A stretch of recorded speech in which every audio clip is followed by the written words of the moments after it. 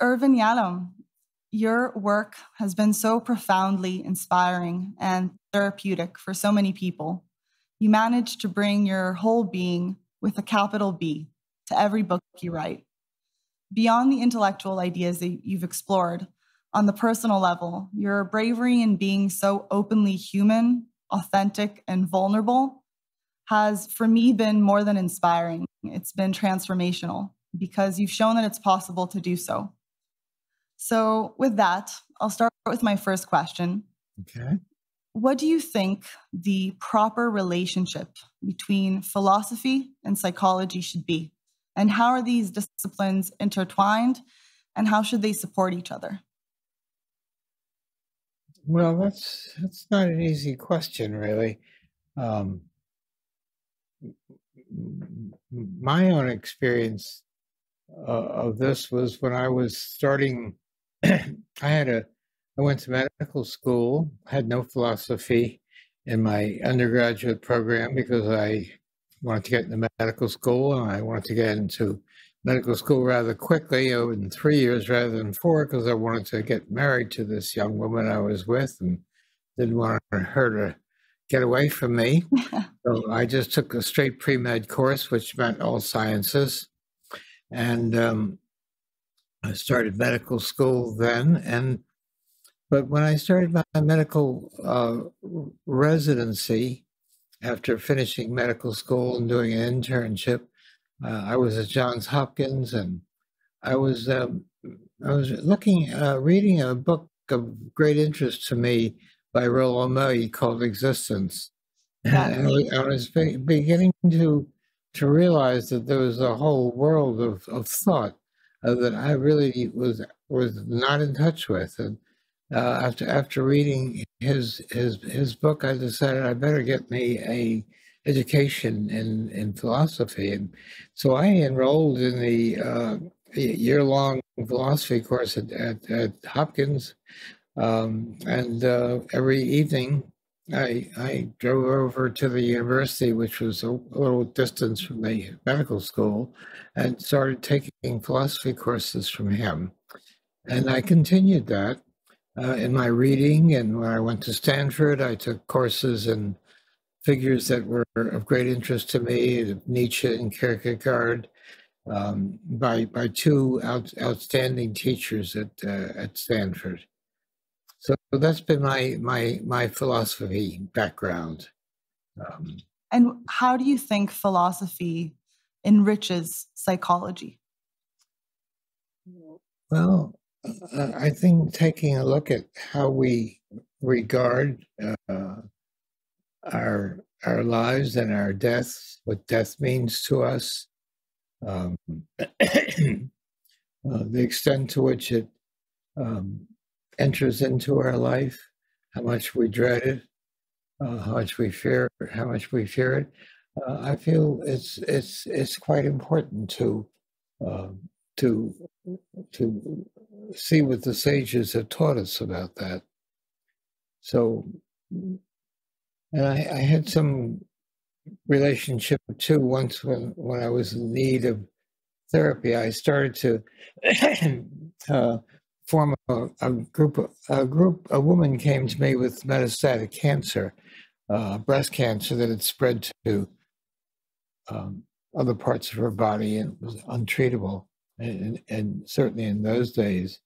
And she asked me whether I could form a group of people. No such group had ever been done before, but I gave that a try. It stirred up a lot of feelings about death and fears about death in me. And I went into treatment then with that very person whose first book I had read, named Roni. He happened to have moved to California at that time. So I saw him for almost 2 years at that time, and it was a very enlightening experience for me. And what did you find out about your own death anxiety through that experience? I began to find out that it was very important to go into the end of life with having as few regrets as possible, and to pursue the things I was really interested in and see if I could accomplish those things. And so that's what I did. Rollo May, I told me later on, I became friends with him. And in fact, I was with him when he died. But he told me later on that he knew he'd helped me with my death anxiety, but that I made his a lot worse. Because he was about 22 years 22 years older than I was. And then I wrote a book called Existential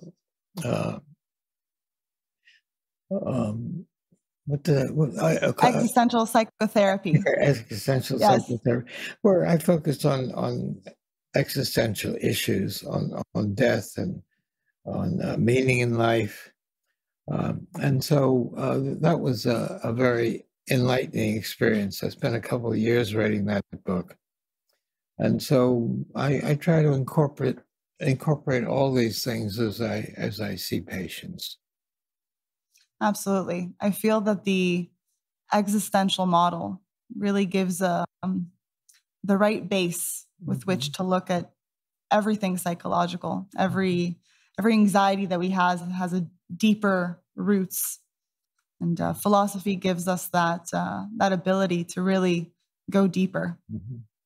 So my next question: you've mentioned that your memory has started to decline, and that because of this, you've begun seeing clients for single sessions only. Right. What have you learned through this new medium of therapy? What have you struggled with? And how do you think the single therapy session can impact a person's life for the better?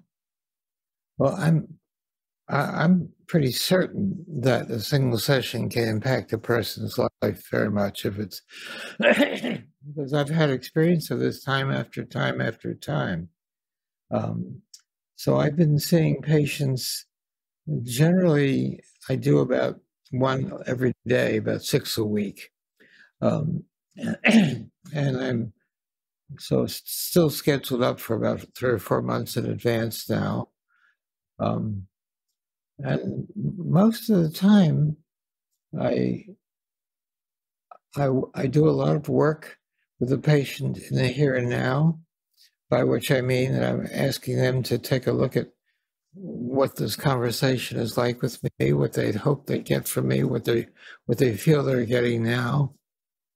So I do work with the here and now with individuals, and I find that to be quite important. It moves them into to a therapeutic conversation much more easily and freely. I also work with a lot. I've seen a lot of patients who wanted to see me because they have a great fear of death, and generally, over and over again, the formula becomes more and more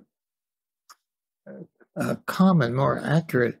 That the more regrets one has about the way one lives one's life, the more death anxiety that people might have. I know for me, whereas I've often had a lot of death anxiety in the past, I have very little now. Almost, it's not an issue for me. First of all, this is not a great time of life, and I'm not having much fun. And I've lost my wife, and I'm losing my memory, and I also have a balance problem, so I can't walk as well as I could before. So I have very little fear of death at this point. I wrote in the book, and I've also often said this to some of my consultees, that they're that I think sometimes that when I die, I'll be joining Marylin, which my intellect tells me that's just total nonsense. Of course, I'm not going to be joining her. It doesn't make any sense at all. She doesn't exist any longer. I've been pretty much of an atheist since I was about 13. And yet, at the same time, the mere thought that I'll be joining Marylin seems to calm me. It makes me feel, and that it's very interesting that there's other part of my brain which is calmed by that, and it tells me something about what religion has offered mankind over the many centuries. That it offers this sense that, well, death won't be the end; there'll be some continuation, some other kind of life. And so there's a part of me that takes comfort from that, even though my intellect tells me no, that's nonsense. Well, if our intellect was enough to make us feel good and to get over the different anxieties of life, we would use it all the time and we wouldn't need therapy. So sometimes these beliefs, these ideas, they can provide solace in an uncertain world. Right. So my next question, a question that I've often asked myself is, what actually enables someone to change? Many times clients are struggling with the same host of issues for years and are stuck in negative loops of thinking or self-destructive behaviors. But at the end of the day, after all the struggles and after all the hours of therapy, there seems to be a moment where a turning point happens, where the light goes off and where the person is able to shift out of these old patterns and begins to make positive changes. And I've often thought about it as a leap of faith. I don't know what else to call it, because often people intellectually know what they need to change, but for years are unable to do so. But then there's that pivotal moment at which a true change of perspective occurs and progress begins.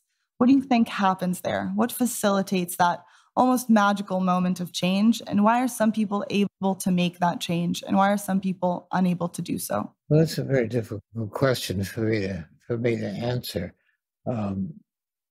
Mostly I will say, if you want to change, get into therapy. And I tell most of my consultees that it's important for them to be in therapy. That's the start of it. To get into therapy and really begin working on your issues. So one of my jobs with many of the consultants I see is to try to get them into therapy, into a kind of therapy that I think will be helpful to them. So that's one of the aims of my consultation is to point out to them why they should be in therapy and talk to them about the kind of therapist I think they need. And sometimes people will need therapy many times, and I feel that very more and more I'm coming to believe that has associated a lot with the early experiences in life. And there's a good bit of research that really begins to support that. There's a book that I've read recently on the ACE test. ACE means adverse childhood experiences, and there's a lot of data coming through now that adverse childhood experiences, really profoundly affect us and don't go away very easily. If we've had some rather neglectful or cruel parenting, if we've had sexual abuse in our first early years of life, that simply does not go away. It's with us. They need to be in therapy on several occasions in their life, and I try to reassure people about that you just don't clear this up with one bout of therapy. You may need to go back and back again. And I have that's an old idea back with some of the early work with primates with Harry Harlow as he took a look with primates as he separated them from their mothers or gave them statues who were their mothers, really, and never getting the sort of love or warmth or support. Those young primates never did very well in adulthood. And in adulthood, you need to be in therapy on more than one occasion. And I tell people not to be stingy with themselves about that. To get back and back into therapy. You find that for people who have experienced difficult traumas in their early childhood, that therapy acts as sort of maintenance for well-being, sort of tool for emotional regulation. Both of those two ideas are good, but I don't think you could do it with one bout of therapy. I think you need to go back again and again, and that is so true with childhood sexual abuse. That is something that really just doesn't go away very easily. And what do you think happens in therapy that allows someone to get over that? Is it a rewriting of your own narrative, that you see the situation in a different way? How does therapy help here? So many different ways. Being with someone who is on your side, who is helpful to you, who you care for a lot, who points out what you're doing, who tries to give you some kind of esteem, how to love yourself, what you do that might be driving others away. It's a very complicated thing to go on and on with like that. But there's someone that you can really be close with. It's maybe like another parent in some ways. Yeah. Right, to fulfill the empathy that you haven't received. And also there's almost this healing of the interpersonal element of nurturing that part of yourself and knowing how to connect with people, and to open yourself up to love and to healthy connections, where someone who's had that abuse might have all sorts of blocks up. Right. And the therapeutic relationship allows for that. That's right. Exactly.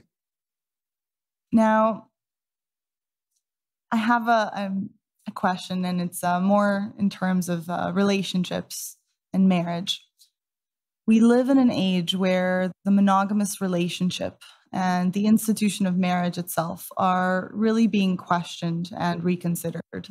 I'm very old school in this regard, where I really believe that finding a partner with whom you can dance through all the stages of life with is immeasurably better and more satisfying than going through life alone or drifting from one love affair to the next. And I see your marriage to Marylin as a prime example of this whole world that can open up before you through this relationship with another individual. I think in today's culture, we think of marriage as a narrowing and limiting of options and opportunities. But I think what might be missing in today's narrative around marriage is the fact that it allows you to build something with another person that's bigger than either one of you, like family and community, and the possibility of mutually nurturing each other's careers and intellectual worlds like you and Marylin have done. So this is my perspective. Perhaps it's naive and romantic, but what I'd like to ask you is, what do you think of this rejection of monogamy that we're seeing in today's culture? What are the beautiful things about marriage that you'd like people to know about and understand? And obviously, a healthy marriage comes with a lot of hard work. So if you'd also be willing to maybe share with us some of the struggles of your marriage and how you overcame and reconciled different conflicts.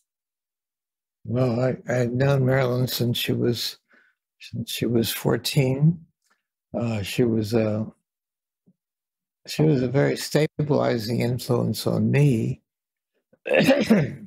because I was particularly unhappy and unsure of myself in those years, because my first years were were pretty chaotic. Living in I told the story of Marylin and my childhood many times to many of the consultees that I've been seeing. But I grew up in a really bad neighborhood in Washington, D.C., which was it was a poor Black neighborhood. There were only a couple of white people in the neighborhood, people who owned stores there. My parents didn't want me playing with Black children. They didn't want them coming to the house. So I spent a lot of time in the library reading during that time, and it was dangerous. There were lots of robberies in that neighborhood, so it was not a good place to grow up for my first 14 years. This part of the story is that Marylin's father came from a shtetl in Russia, like-minded, but not the same one. They never knew each other really, but he came and saw a grocery store that he bought that was just 1 block away from my father's store, just a block away. But he said he couldn't bring up his 3 daughters in a neighborhood like that. It's much too dangerous. So he bought a small house, a nice part of town, far away, and commuted to the store every day. Marylin never ever saw his store. She never came to it. And she grew up in a neighborhood. She had a very kind mother, and took elocution lessons and dancing lessons and French lessons, and never had any kind of negative experience in her life. And consequently, she didn't even quite know what anxiety was. She never had to see a therapist. She was always very socially gifted. She was president of her class every year and valedictorian in the high school.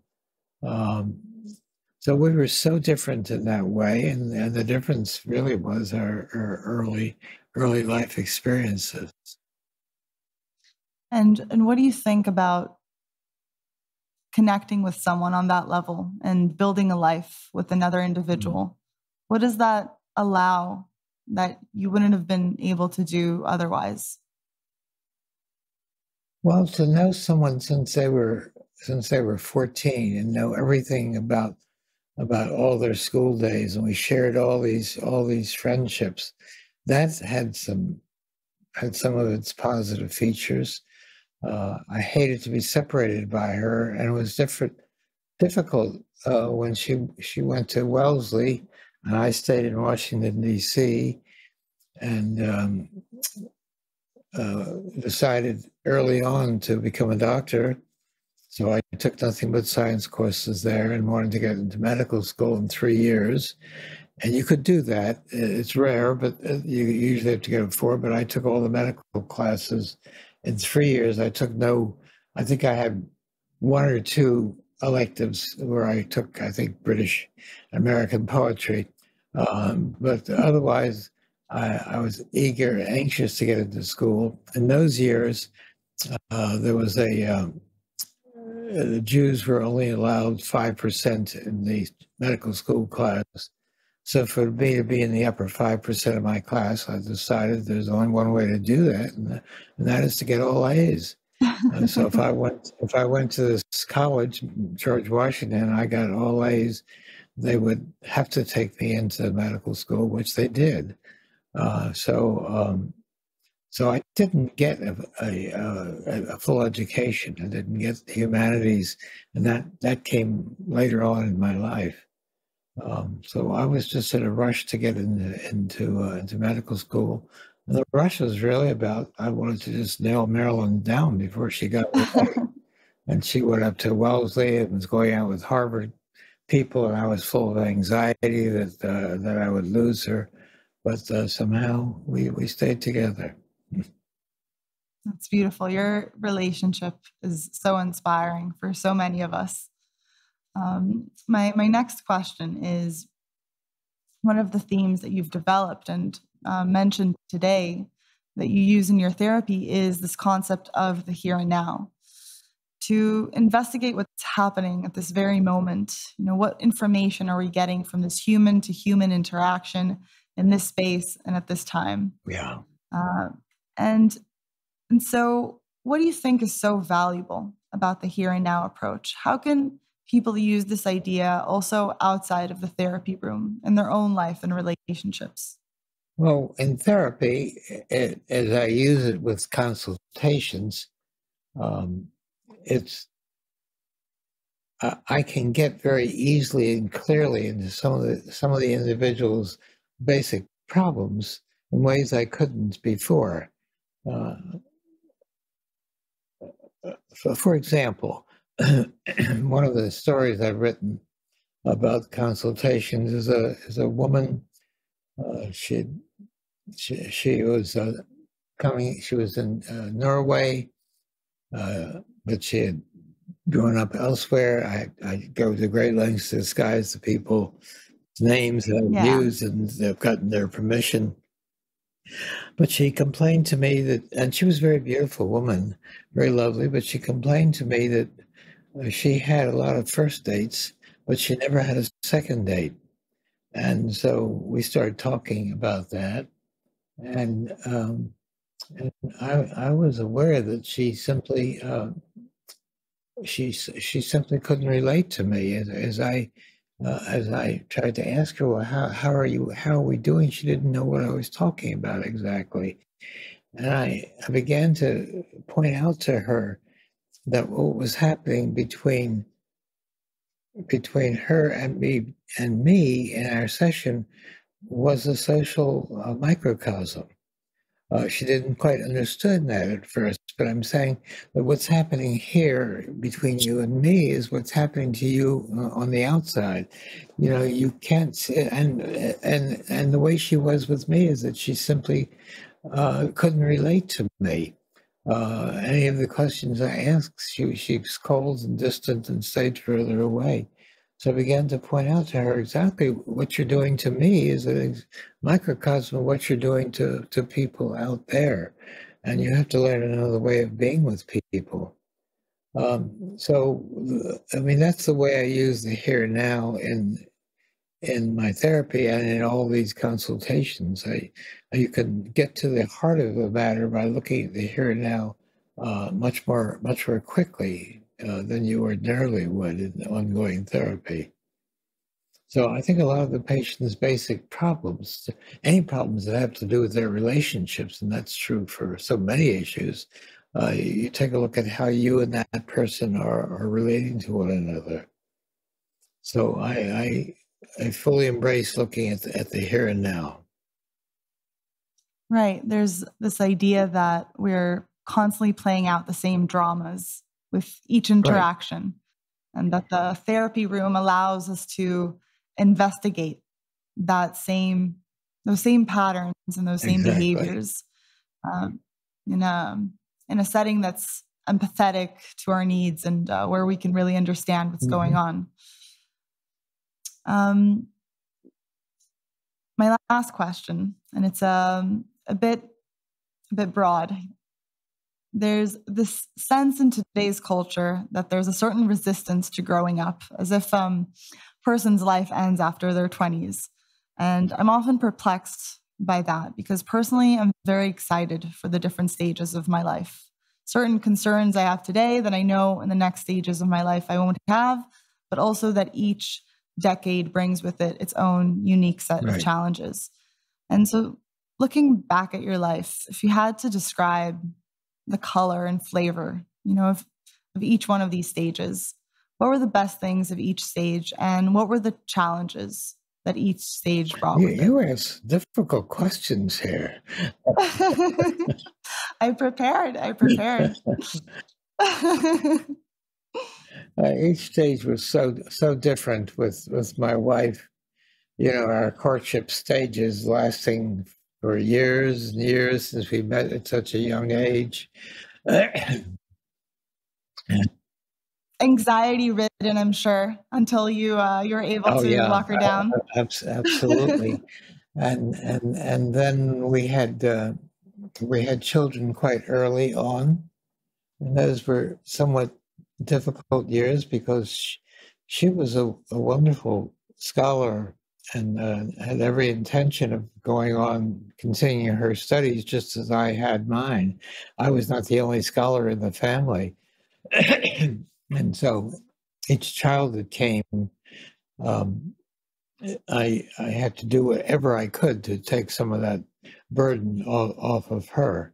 Um, so there was that period. We had 4 children, and uh, I cannot say that I shared 50% of the growing up. There's no way I did that.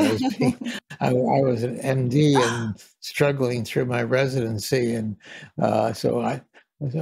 we always had help in the family. But she never stopped in her studies. She graduated from Wellesley, and then she decided she wanted to get a PhD in comparative literature in German and French. So when I went to Hopkins as a resident, she started the Hopkins program, got her PhD from Hopkins. So she never stopped. Her career, in a slight sense, was secondary to mine, since she went where I got a position. When I went in the Army, she had to go. She had to go. Well, to go to Hawaii isn't so bad. Yeah, well, we were first we went to basic training in Texas. That was pretty bad. That was a few weeks, and then I was on my way to Germany at the very, very last minute. We heard that there was an open place in Hawaii where an admiral had retired or something, and so we went to Hawaii, which was the most fortunate thing that ever happened to us. And in Hawaii, we had quite a wonderful life. The Army psychiatry wasn't of tremendous interest to me, because it was during a time when the interest of all my patients was, how do I get out of the military? One way or the other. There was not a war at that point, and Marylin started teaching at the University of Hawaii and kept up her work. And we loved Hawaii so much, we would have stayed there if there had been a medical school there that I could have taught at, because I felt that I really wanted to do academic medicine rather than go into private practice. I wanted to be able to read and to write and to do research. And so we would have stayed in Hawaii if there were a 4-year medical school, but there wasn't. So we applied to the places that were as close as possible, which was San Francisco. Otherwise, we would have gone back to Washington, to where we grew up, and I would have gone into private practice there. So I got a position offered at Stanford, which was had all kinds of promise, because it was just opening up a brand new medical school there. And I was blessed that I had a teacher there who felt that I had some real promise, and I had already written a couple of articles, which is unusual for a medical student to do. So, and so he more or less gave me pretty full freedom to do whatever I wanted to do through my whole stay at Stanford. I got interested in group therapy and began.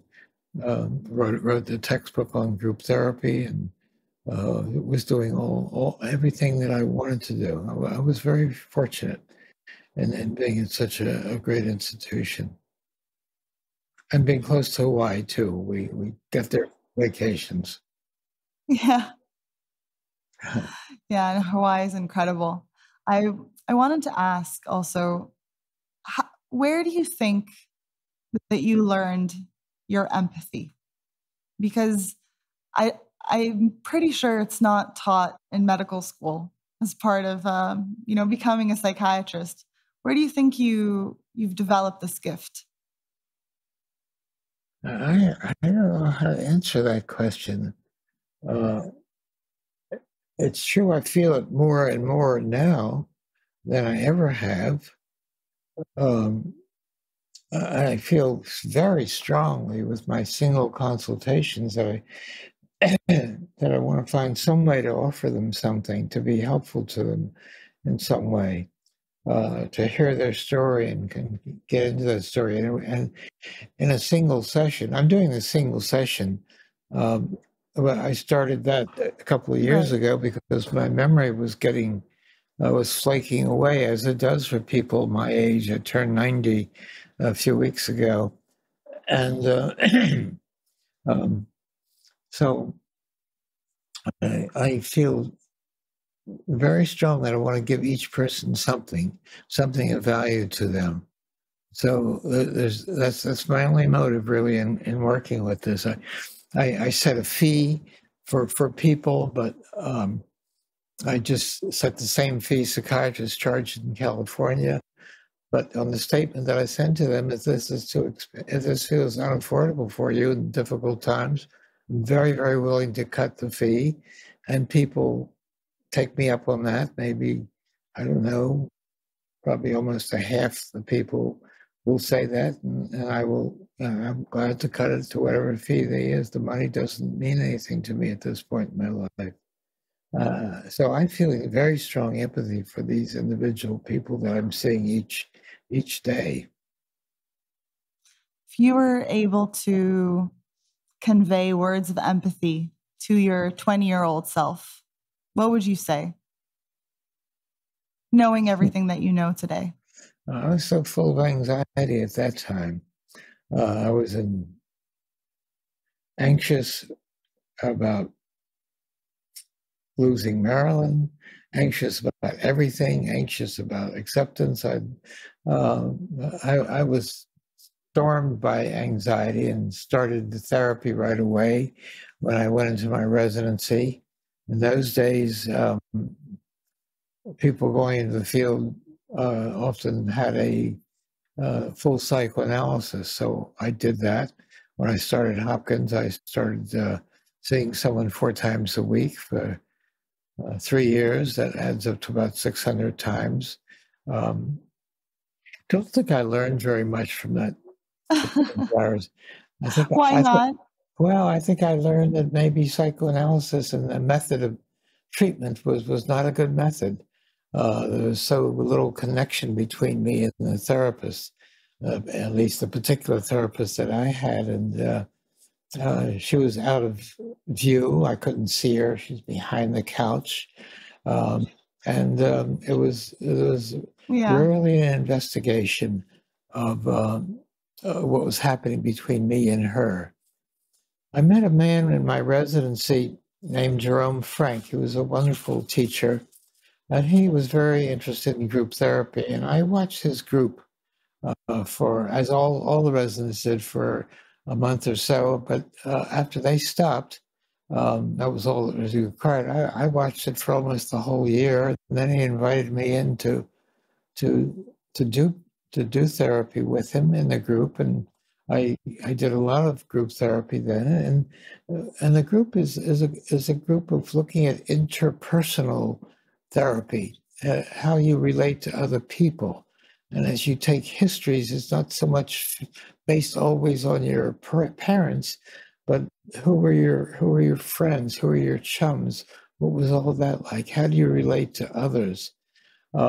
And so group therapy, in a sense, is relational therapy. And you are looking at how you relate to these 6 other people in the group.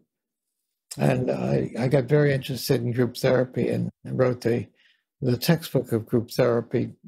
It's written 6 times now. The last edition was like 800 pages and a couple thousand reviews of literature and quotations of other writers. So it took up a great deal of my time. I fortunately had a colleague who helped me with the last 2. But I've always enjoyed looking at how people relate to one another in the group and how I relate to individuals in the therapy. And as I even do these consultations, I take a look at how we're relating, what's going on between the 2 of us. And I feel that's where the real change occurs in psychotherapy. And finding out what's happening between the two of us. That's right. And how we're relating. Right. Yeah. How are we doing today, you and I? I think we're doing fantastic. I was very, very excited to speak to you. So this has been great, to get to ask you these questions and to hear about your life. And, I've read so much of what you've done. Now, just to finish. Yes. I'd just like to say that I have a tremendous amount of respect and admiration for you. And I think that one of your unique qualities is that by being so human in your approach, you also evoke a lot of love from the people around you and your readers, myself included. Your books have been a true gift to the world and to the body of human knowledge. And more than being a contribution to the field of psychology alone, I think your books have helped to evolve our understanding of what it means to be human. Your work has touched so many lives and helped so many people and will continue doing so for years and years to come. So, Irvin, you are a true mensch through and through, and it has been an extraordinary honor and pleasure to speak with you today. Thank you so much for spending your precious time with me. It's been a great pleasure for me too. You're an unusual interviewer. You are. You're. How so? Well, you're quite wonderful. You're very, very well informed. You are perfectly willing to engage with me. We could get into taking a look at the here and now between the two of us. It's been quite wonderful talking to you. I appreciate it. Oh, thank you so much. Thank you so much. What a pleasure to hear.